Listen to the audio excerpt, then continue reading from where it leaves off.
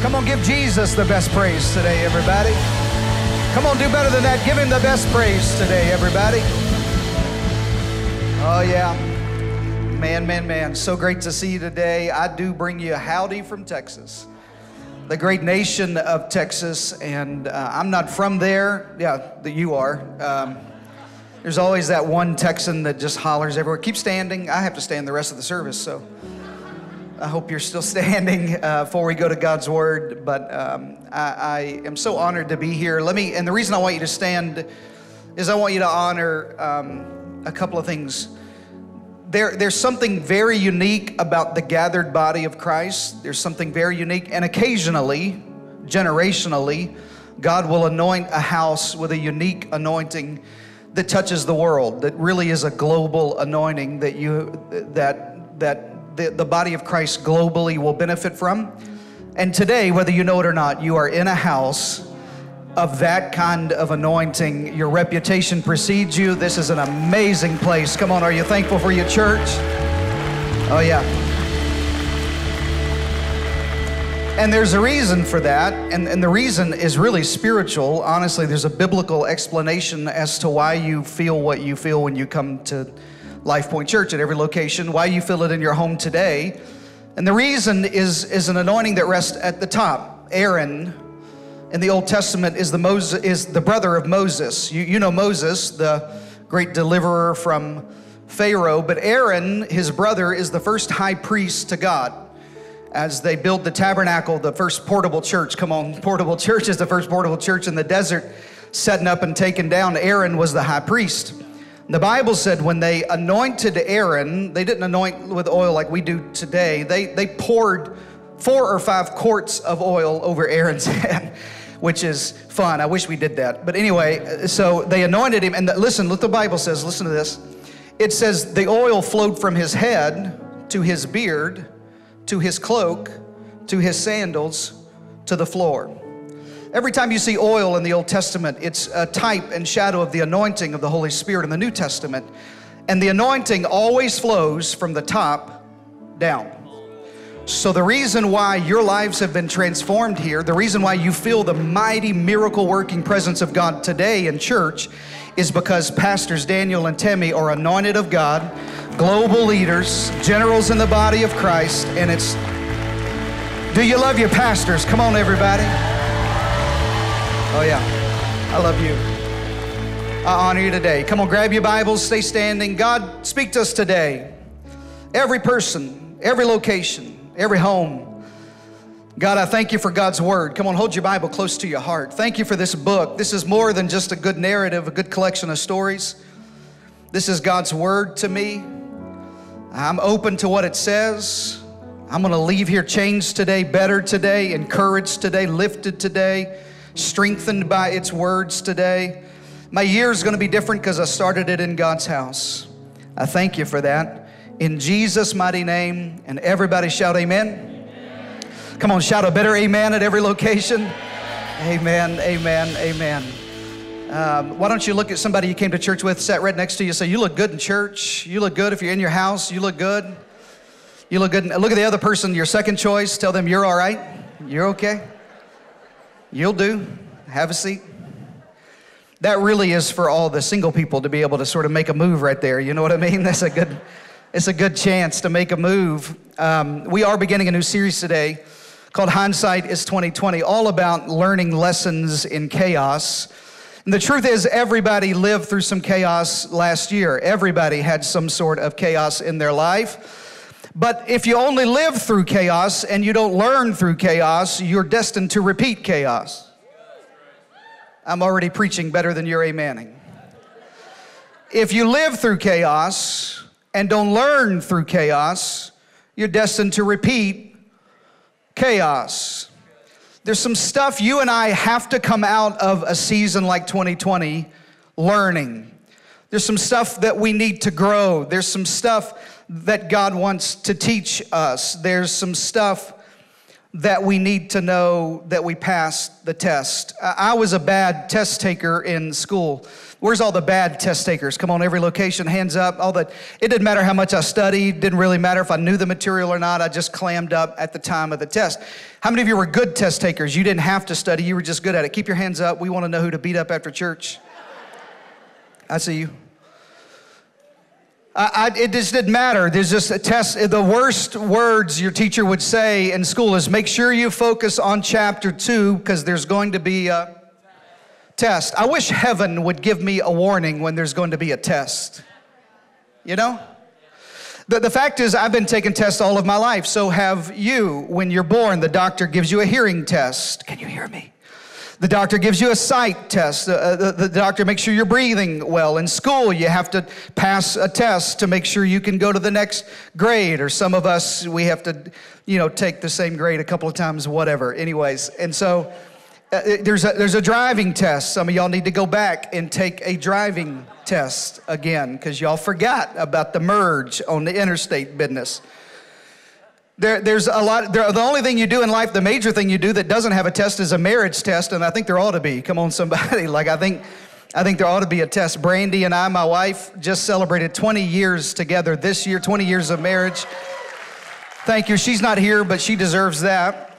And we have 2 beautiful babies, Hazel, who is 9 years old, Henry, who is 6 years old. And for the first 10 and a half years of our marriage, we struggled with infertility. In silence, we told no one. We didn't go see the doctor. We were scared to know the answer. Several miscarriages later, 11 years into our marriage, she gave birth miraculously. We had no treatments, nothing. She gave birth to our beautiful baby girl. And then 2 years and 9 months later, she gave birth to our baby boy. And now I make Brandy sleep in the guest room. Come on.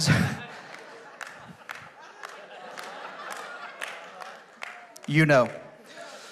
And I've been taking tests in marriage. There's some stuff I just don't learn. I wish I would learn. There's some stuff in my life I just haven't learned yet. 20 years later, all the married dudes say amen to that. I just wish I would learn when to shut up. When I don't have to have an answer. When she's not really, I thought you were asking for my advice. Oh, okay, you just wanted to talk. Okay, I thought you wanted a solution because I had a solution 2 or 3 words in. I thought you were looking for a solution. I'm preaching good today. I was trying to help you. You didn't want help. The truth is there's tests in every area of your life, and there's tests in your spiritual life. Believe this or not, write this in your notes if you're taking notes today. If you're not, write this in your notes anyway. I don't know why you would come to church and not take good notes. So write this in your notes. Your life is filled with opportunities called proving grounds. Your life, your spiritual life is filled with opportunities called proving grounds. I got off in a YouTube wormhole while I was deep in prayer. I wouldn't advise praying and YouTube, but anyway, I'm spiritual like that. So I was praying about today's message, and I was deep in this YouTube wormhole about bears and how they make trash cans that are bear-proof in Colorado. And a few hours of YouTube later, I learned that there's a very specific kind of trash can that can wear the label of bear-proof. And the only way you know if a trash can is bear-proof is if you put enough bears around the trash can to attack it, and they tear it up and eat trash, and it's the coolest thing. You got to watch it today after church. And they just tear it up all. That's the only way you'll know. But when things attack me, and when problems come into my life, I blame God. Why in the world would you let this be so bad?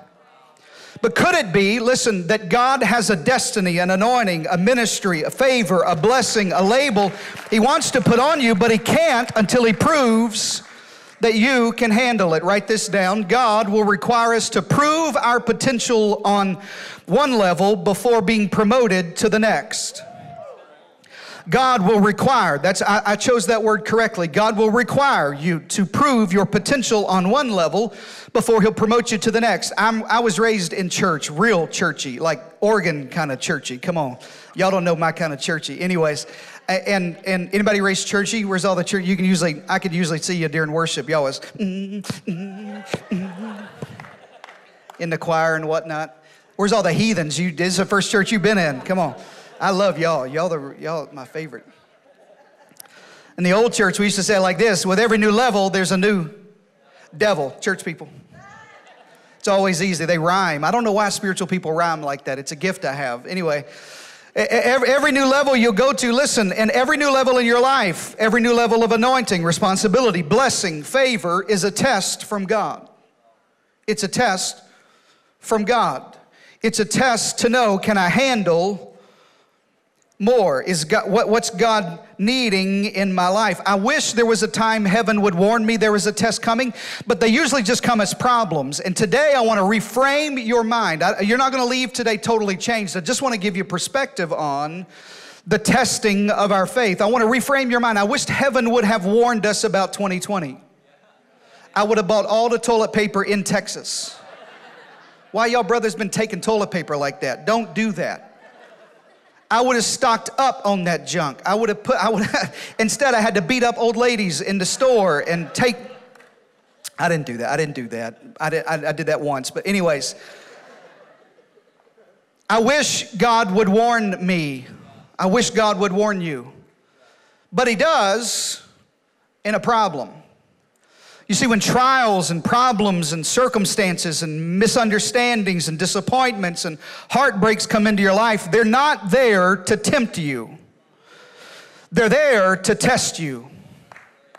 They're not there to harm you. They're there to help you. God uses proving grounds, areas of our life to say, can He handle more? Is there potential on this level so I can open a door to the next? Let me show it to you in God's Word. James 1 says, consider it pure joy, my brothers and sisters, joy. Don't walk out of 2020 upset and angry and full of anxiety and depression. Consider it joy whenever you face 2020 trials of many kinds. Consider it pure joy when you face all of that, because you know that underline this in your Bible, because you know that the testing of your faith produces perseverance. And let perseverance finish its work. That's what I want to preach to you today, is let it do what it's supposed to do. I didn't put that on the screen, but you need to write it in your notes. Touch your neighbor and say, let it do what it do. Let it do what it does. Let it do what it's supposed to do. Trials are not supposed to take you under as a child of the Most High God. Trials are supposed to teach me, stretch me, grow me, refine me, strengthen me, encourage me, lift me, so that I'm ready for the next devil. So that I'm ready for God to open the next door in my life, so that you are mature and complete and don't lack anything. You grow in the classroom. You grow muscles in the gym. At least that's what Pastor Daniel says. I don't know. But I've been told. Folk get in there and work out for muscles, whatever. I just know the babies are born under pressure. Things are developed in your life in pressure points. And God wants to birth something new in you in 2021 that He couldn't do until you passed the test of 2020. And God wants to open doors in your life that He cannot open. It physically, I'm not saying it's impossible for God. I'm saying it's impossible for you. It'll kill you if you haven't passed the test on this level, so that so some of us, I'm preaching now, so I'm going to get my hanky to prove it. Some of y'all we're praying for God to open doors up that we're not ready to walk through. And God loves you too much to give you the next level till you've passed the test on this level. Every test has a question that has to be answered. Every test, write that in your notes, has a question that has to be answered. What's God asking you? Every test has a question that has to be answered. Jesus sees in John 6, He sees a crowd. He looked up and saw a great crowd coming towards Him, and He says to Philip, where are we going to buy bread for all these people to eat? Let me pause here and tell you, that's how I know Jesus is against keto.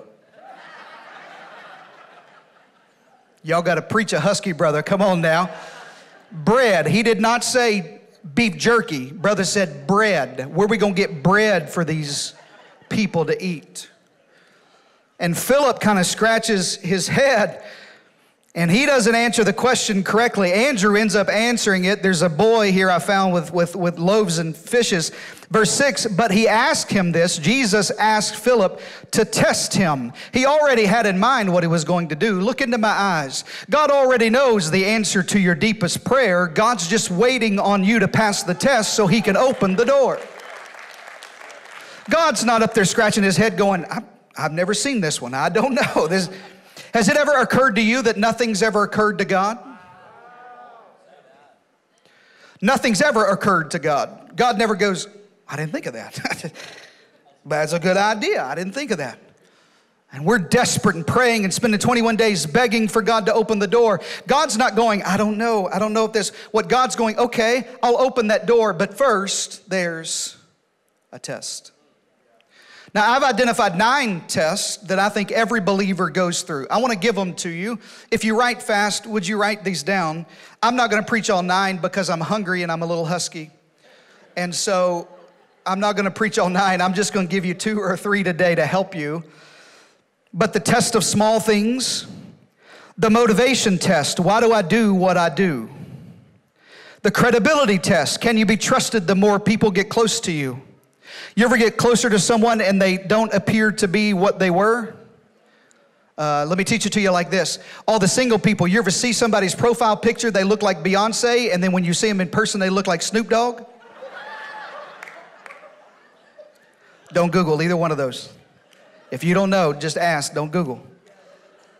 The real preacher comes back next week. Can you be are you credible? Are you who you say you are? That's a credibility test. I think believers go through it in their life over and over and over. The wilderness test.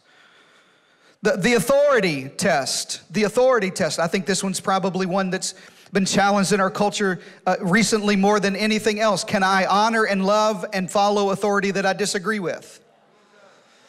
The authority test doesn't come when you're under authority you agree with. It comes when you're under authority you disagree with. The warfare test, can I fight my way through this? Christianity isn't for sissies. That's Texas. In Virginia, y'all probably have a nicer way to say that, but can I battle? Are there some things in my life worth fighting for? That's the warfare test. I think every believer goes through the warfare test. The lordship test, I think it's foundational to our faith in Jesus. The offense test, Am I choosing to be offended and not live offended? Do you know you can be offended and not live that way? Do you know you can be offended and not live offended? Matter of fact, if you'll choose to do that, you'll have more joy in 2021 than anybody else you know in your office. If you'll choose not to live offended, even if you are offended. And then finally, the test of time. Let me give you these top 3. Write this down. The test of small things. The test of small things. And tests always ask a question, and the question the test of small things ask is, can you handle more? Not do you want more. This is the hardest thing as a pastor I have to teach, especially people that know that God has something big for their life, because they say things like, I want more. I want God's anointing. I want ministry. I want God to open up opportunity in my life. I want what they've got. I want that. But the question is not, do you want more? The question is, can you handle more? Can you handle more? And there's some people who have walked into 2021 looking at the little thing you have, thinking, why is it so small? Why am I only leading this small team and not the whole department? Why did they get the promotion and I didn't get the promotion? I've got more college than they do. I went to school for that. I've worked harder than they have. I deserve that. The question is not, do you deserve it or do you want it? The question is, can you handle it? And if you can't be trusted with this, God can't trust you with that. I'll give you the example in the Old Testament. David, King David, as you would know them, giant slaying King David, starts by slinging a slingshot at fence post in his daddy's back 40. He's learning and refining the art of killing and target practice with a sling when nobody is watching. And then one day the Bible says he kills a lion and he kills a bear with that sling. And then for years this goes on, and then his brothers are in battle one day and they call for food, and David is allowed to bring food to the battlefield for his brothers, and he hears Goliath taunting the people of God across the valley. And he says out loud, "Who is this uncircumcised Philistine that would defy the armies of the living God?" And Saul, the king, is overhearing David. Let me pause here and tell you, God is putting people in your life who are listening to how you respond to small things. And David says, "I killed a bear and I killed a lion and I'm able to do this."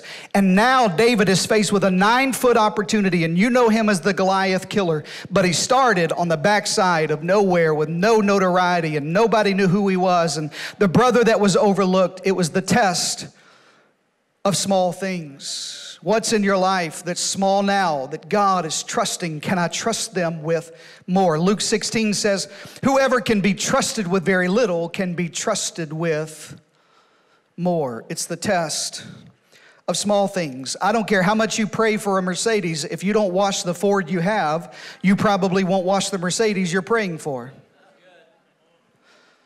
If you don't clean the 1-bedroom studio apartment you've got now, you won't clean the ranch with 20 acres and a picket fence and horses that you're praying for. You can pray your head off for more, and if you don't pass the test of small things, you can't handle more. Say amen to that. The test of small things. Number 2, write this down quickly. Number 2, not all of them, I can't preach them all to you. I'll just give you these top 3. Number 2 is the wilderness test. And the wilderness test comes in a dry season to prove your potential to make change. It asks the question, are you ready to make the changes that progress requires of you? The wilderness test, despite popular belief, is not, can you make it in the wilderness? It's, can you change in the wilderness? Can you change? Can I change my mindset? The children of Israel have been in slavery for 400 years. God brings them out of slavery. 2 days after they cross over the Red Sea, they're already complaining to go back to captivity, because not everybody that comes out of Egypt gets Egypt out of them. And so now they're locked in a slave mentality, no longer slaves to Egyptians, but slaves to their own mindsets. And God gives them a 40-year sentence in the desert to change their minds. Can you change when you don't feel Him? Can I adjust my thoughts and my attitudes and my appreciation and my loyalty? Can I adjust? 50% of hardened criminals that have spent time in a penitentiary, a federal penitentiary, over 50% of them within the first 3 years end up back in federal penitentiary. You know why? They've learned how to live in captivity. They just haven't learned how to live in freedom. And the test of the wilderness is, can you live in freedom? It's why you need a small group, because sometimes you can't feel God. You need somebody beside you to go, He's with you. He's here. It's why in February you need to join a small group at Lifepoint, because when you're in a dry season, there's going to be a group of guys around a breakfast table somewhere. There's a group of women that are walking their dogs together or taking their preschoolers on a walk, and it seems so simple, but somebody in the group is going to say, I don't know where God is and I'm struggling, and somebody else in the group is going to say, you can make it. God is with you in this season. You can be free. Change the way you think. The wilderness test. Can I make the changes necessary to change? Can you make the changes in 2021 that you didn't make in 2020 for more? It's the wilderness test. Jesus goes through the wilderness test. He's baptized by his cousin John the Baptist. Immediately, the Bible said he's taken by the Spirit to the wilderness for 40 days and 40 nights. It is only after the wilderness that Jesus enters his public ministry. Sometimes your greatest miracle is right after your darkest winter, your darkest wilderness, your loneliest time. It's Jesus and the devil, and that's it. It's lonely and dry. Do you have what it takes to change? In the wilderness test. Let me give you the third one really quick, and then we'll pray. The third one is the test of time. And the test of time does not ask the question, am I still here? The test of time asks the question, did I get better or bitter with time. There are some people, I call them lost. I don't know what you call it. There are some people who don't look at expiration dates on their food. Do you know people like that in your life? You're lost. In just a moment, I'm going to give you a chance to come to God. I have friends who will smell. If you have to smell it, that's too bad. It's too far. It's too far. And I have one particular friend, especially with milk, when the milk carton goes out, he just says, oh, that's just a suggestion. No, brother, that's the law from God. That's not a suggestion. Saved people know that. You know why? Because over time, milk gets bitter. Over time, it doesn't matter what brand it is, doesn't matter how quality it is, doesn't even matter how much you paid for it. Over time, left long enough, it will sour.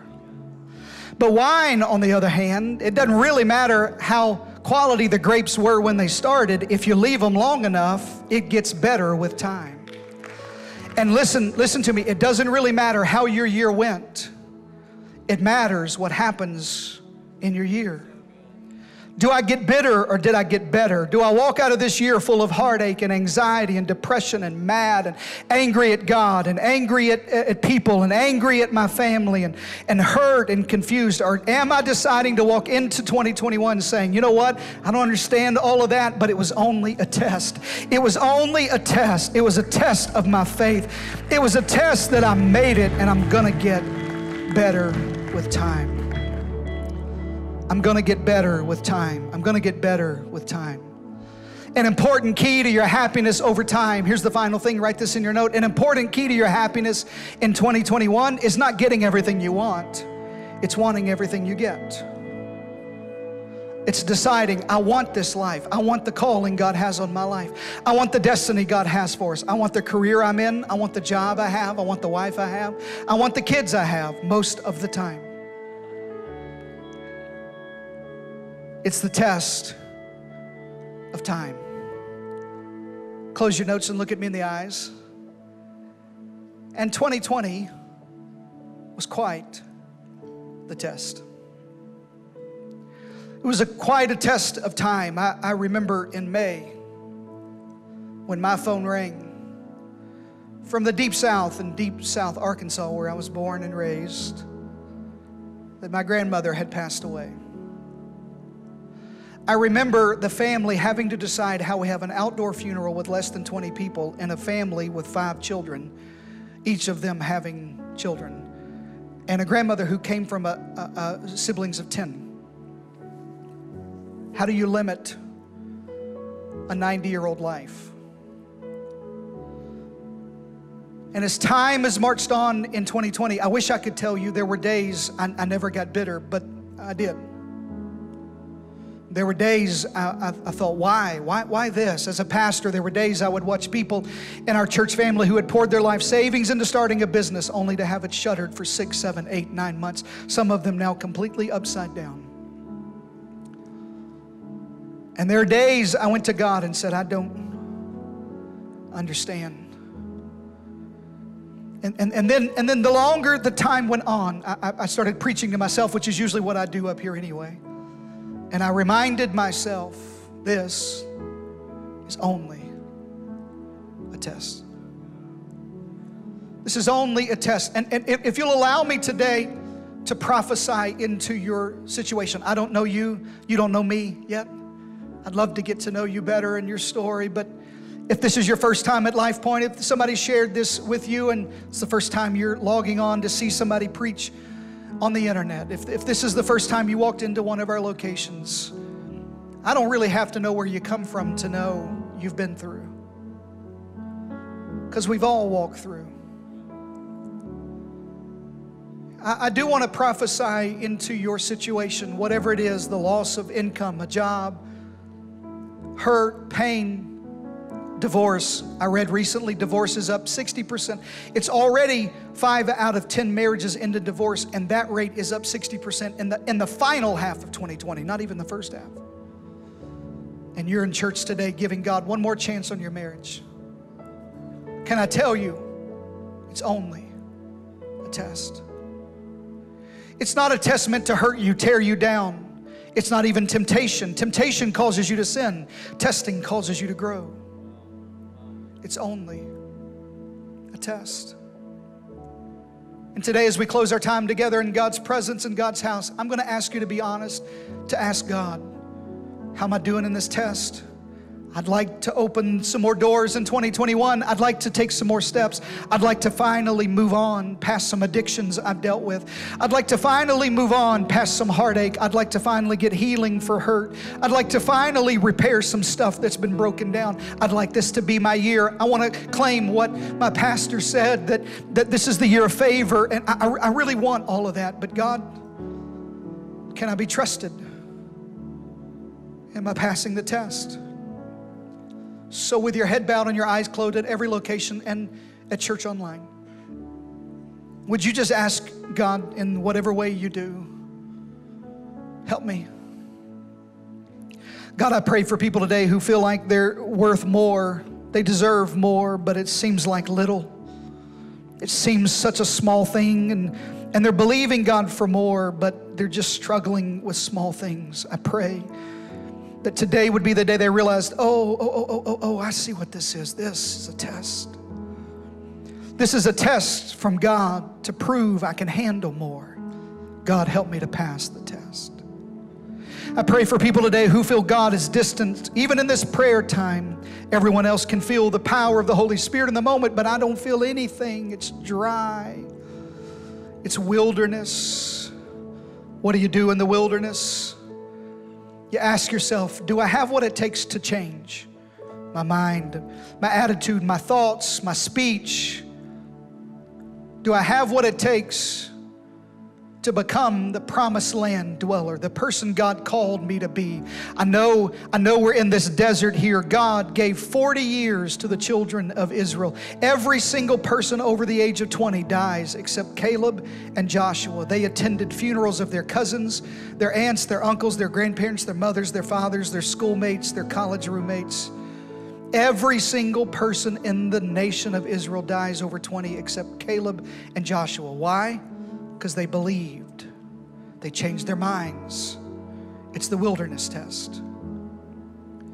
And then finally, I pray for people who've lived through hell. Time has not been on their side. It's been a hard year. It's been a hard decade. I feel what I'm praying for you right now at every location. I know you know. I could almost lay my hand on you. You know that God brought you here today for this moment. The test of time says, can I heal?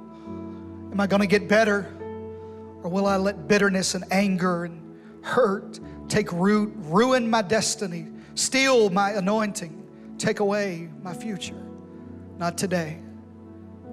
Not today. God, I give you all of that. God, I give you the bitterness of my heart. I give you the time that I've walked through. Somebody once said that time heals all wounds. It doesn't. Time doesn't heal anything. Jesus heals all wounds. Time just marches on. Jesus changes people.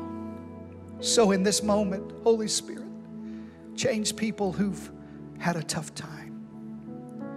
Now, with no one looking around and nobody moving at every location, if you've never surrendered your heart totally to Jesus, I want to give you a chance to do that today. It's the Lordship test. I think it's the test every believer takes day after day, maybe moment after moment. It's the test that asks the question, is Jesus Lord of all of my life or some of my life? Rarely do I meet people who are just heathens and lost anymore, but I meet a ton of lukewarm, kind of on the fringes Christians.